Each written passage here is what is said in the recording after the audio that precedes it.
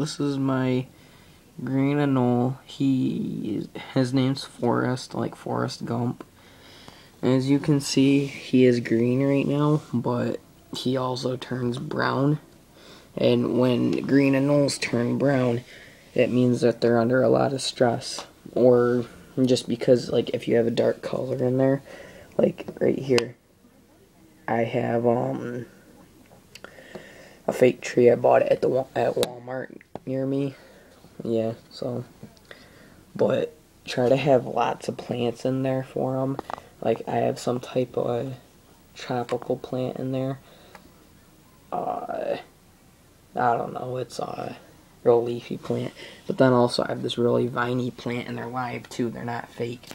And also you have to keep it very humid, like between, for me, like, I try to keep it at 50, but before, when it wasn't as humid, he was a dark color, and if you can see over there now, he is turning dark, but they should be green.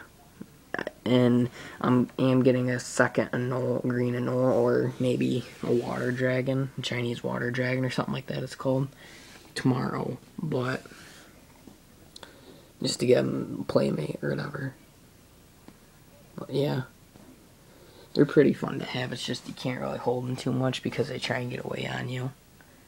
But definitely keep the cage moist. It's pretty cheap to feed. Most people say they have to only eat crickets, but